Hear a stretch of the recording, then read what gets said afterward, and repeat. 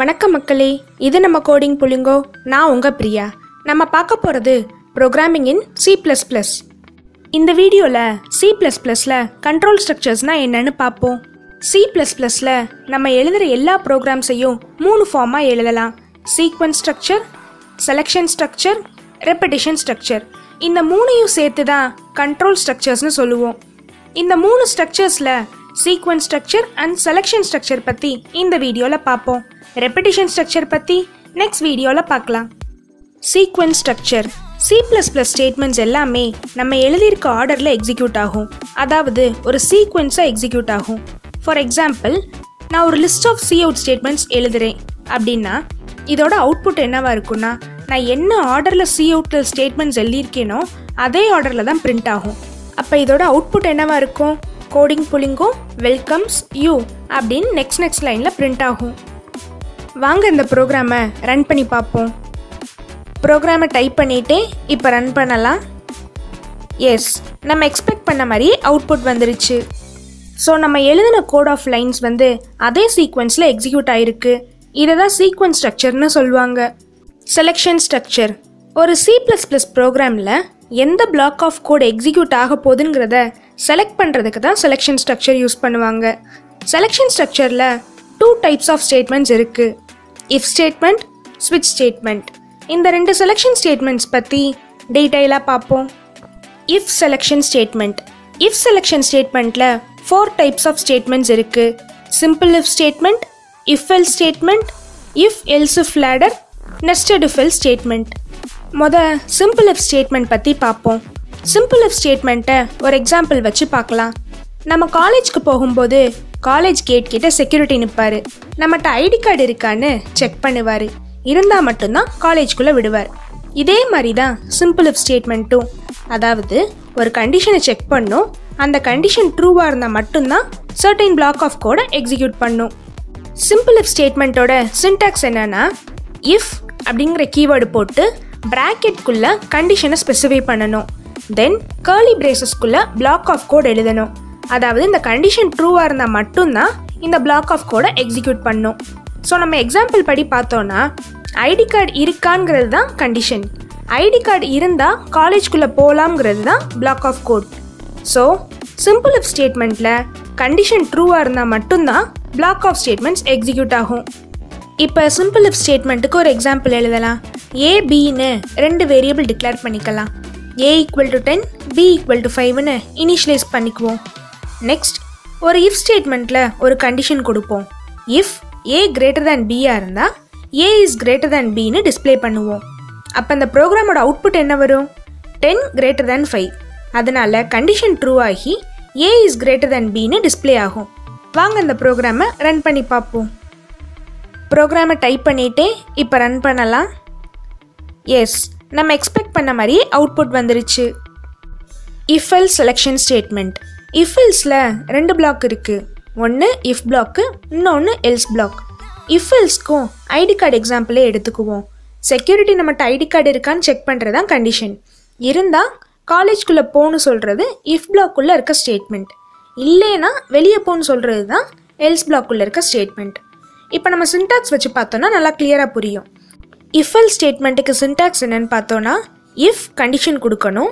தென் ஒரு black of statements நம்ம எழுதிக்கலாம் curly பிரேசஸ்குள்ளே. Else curly பிரேசஸ்குள்ளே certain black of statements நம்ம எழுதிக்கலாம். அப்போ இஃப் எல்ஸ் ஸ்டேட்மெண்ட்டில் கண்டிஷன் செக் பண்ணி அந்த கண்டிஷன் ட்ரூவாக இருந்தால் certain black of code execute ஆகும். ஒருவேளை அது ஃபால்ஸாக இருந்தால் எல்ஸ் பிளாக்குள்ளே போய் அதில் இருக்க கோட் எக்ஸிக்யூட் ஆகும். இஃப் எல்ஸ் ஸ்டேட்மெண்ட்டுக்கு ஒரு எக்ஸாம்பிள் எழுதலாம். சிம்பிள் இஃப் ஸ்டேட்மெண்ட்டுக்கு யூஸ் பண்ண எக்ஸாம்பிளே மாடிஃபை பண்ணலாம். இஃப் பிளாக் அப்புறம் எல்ஸ் பிளாக் எழுதிக்கலாம். எல்ஸ் பிளாக்ல B is > Aன்னு டிஸ்பிளே பண்ணுவோம். அப்போ நமக்கு அவுட்புட் என்ன வரும்? 10 > 5. அதனால் A is > Bன்னு வரும். இப்போ A = 5, B = 10ன்னு மாற்றுவோம். அப்போ இதோட அவுட்புட் என்ன வரும்? B is > Aன்னு டிஸ்பிளே ஆகும். வாங்க அந்த ப்ரோக்ராமை ரன் பண்ணி பார்ப்போம். ப்ரோக்ராமை டைப் பண்ணிவிட்டு இப்போ ரன் பண்ணலாம். எஸ், நம்ம எக்ஸ்பெக்ட் பண்ண மாதிரி அவுட்புட் வந்துருச்சு. If else if ladder. இந்த செலெக்ஷன் ஸ்டேட்மெண்ட்டில் நிறைய எல்ஸ் இஃப் கண்டிஷன்ஸ் இருக்கும். அதாவது ஃபர்ஸ்ட் ஒரு இஃப் கண்டிஷன் செக் பண்ணும். அந்த கண்டிஷன் ட்ரூவாக இருந்தால் பிளாக் ஆஃப் ஸ்டேட்மெண்ட்ஸ் எக்ஸிக்யூட் ஆகும்.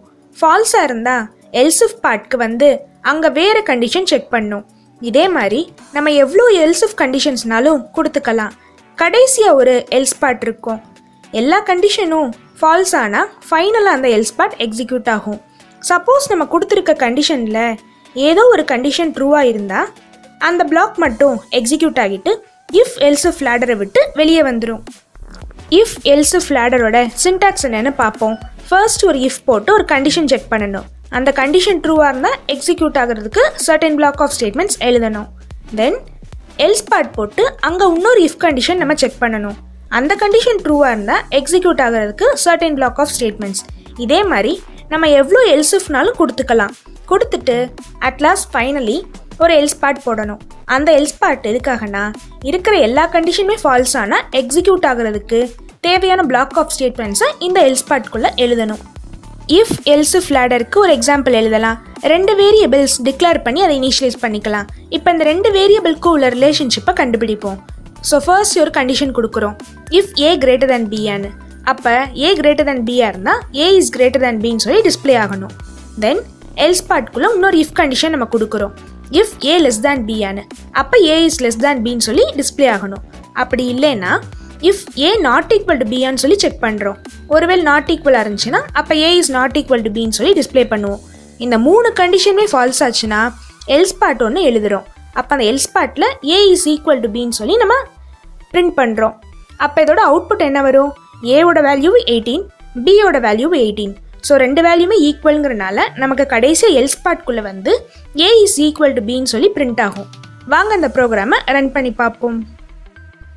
ப்ரோக்ராமை டைப் பண்ணிவிட்டு இப்போ ரன் பண்ணலாம். எஸ், நம்ம எக்ஸ்பெக்ட் பண்ண மாதிரியே அவுட்புட் வந்துருச்சு. Nested if statement.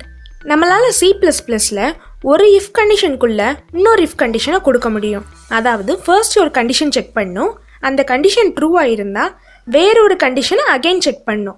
ஸோ இதுக்கு பேர் தான் nested if statement. Nested if ஸ்டேட்மெண்ட்டுக்கு syntax என்னன்னு பார்ப்போம்.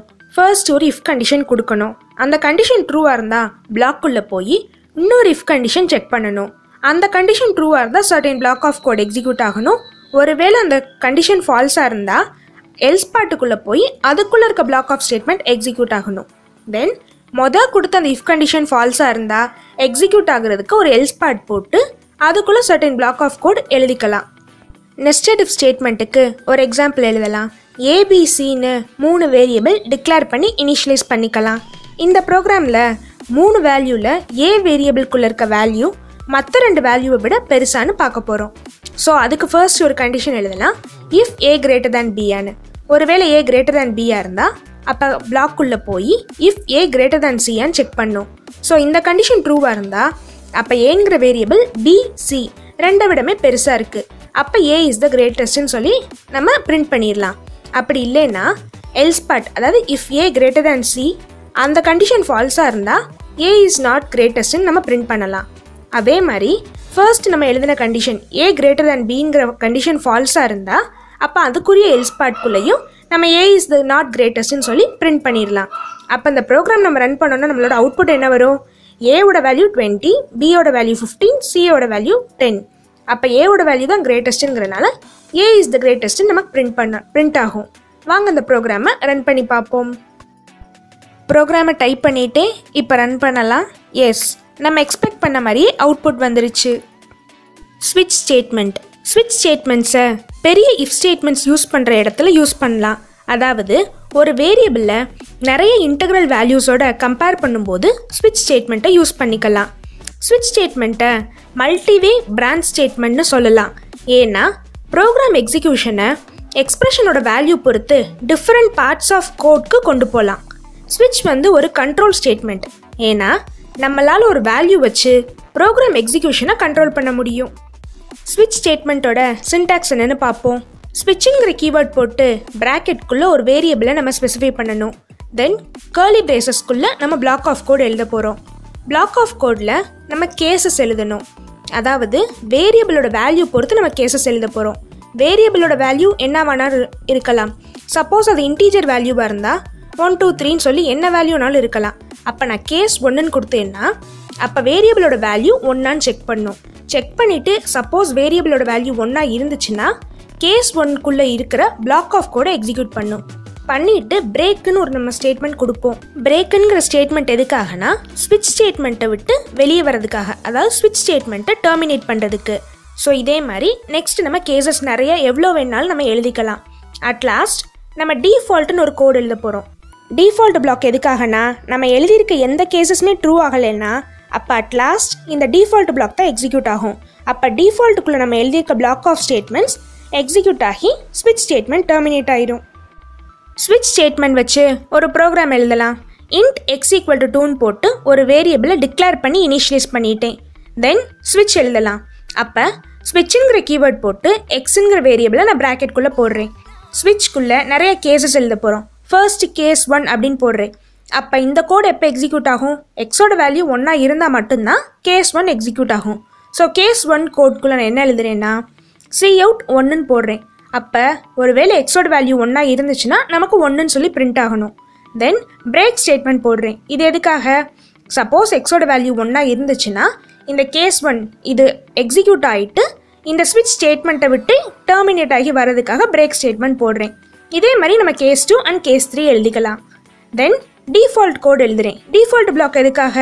இந்த 3 கேசஸ்மே ஃபெயில் ஆச்சுன்னா அப்போ நமக்கு எக்ஸிக்யூட் ஆகிறதுக்கு டிஃபால்ட்டில் நம்ம எழுதுகிறோம். அப்போ நான் டிஃபால்ட் பிளாக்ல வந்து கிரேட்டர் தேன் 3ன்னு போடுறேன். அப்போ எக்ஸோட வேல்யூ எப்போ 3க்கு மேலே இருக்கோ அப்போ தான் இந்த டிஃபால்ட் பிளாக் வேலை செய்யும். ஸோ இதோட நம்ம ஸ்விட்ச் ஸ்டேட்மெண்ட்டை க்ளோஸ் பண்ணிடலாம். இந்த ப்ரோக்ராமோட அவுட்புட் என்னவா இருக்கும்? எக்ஸோட வேல்யூ 2, அப்போ கேஸ் 2க்குள்ளே போய் 2ன்னு சொல்லி நமக்கு பிரிண்ட் ஆகும். TWOன்னு சொல்லி வேர்ட்ஸில் நமக்கு பிரிண்ட் ஆகும். வாங்க அந்த ப்ரோக்ராமை ரன் பண்ணி பார்ப்போம். ப்ரோக்ராமை டைப் பண்ணிவிட்டு இப்போ ரன் பண்ணலாம். எஸ், நம்ம எக்ஸ்பெக்ட் பண்ண மாதிரியே அவுட்புட் வந்துருச்சு. இந்த வீடியோவில் control ஸ்ட்ரக்சர்ஸில் sequence structure and selection structure பற்றி பார்த்தோம். ரெப்படிஷன் ஸ்ட்ரக்சர் பற்றி நெக்ஸ்ட் வீடியோவில் பார்க்கலாம். இந்த வீடியோவில் உங்களுக்கு எதுவும் டவுட்ஸ் இருந்தால் கமெண்ட் செக்ஷனில் லீவ் பண்ணுங்கள். இந்த வீடியோ உங்களுக்கு பிடிச்சிருந்தால் லைக் பண்ணுங்கள், உங்கள் ஃப்ரெண்ட்ஸ்க்கு ஷேர் பண்ணுங்கள். நம்ம சேனலை மறக்காமல் சப்ஸ்கிரைப் பண்ணுங்கள். தேங்க்யூ. பை.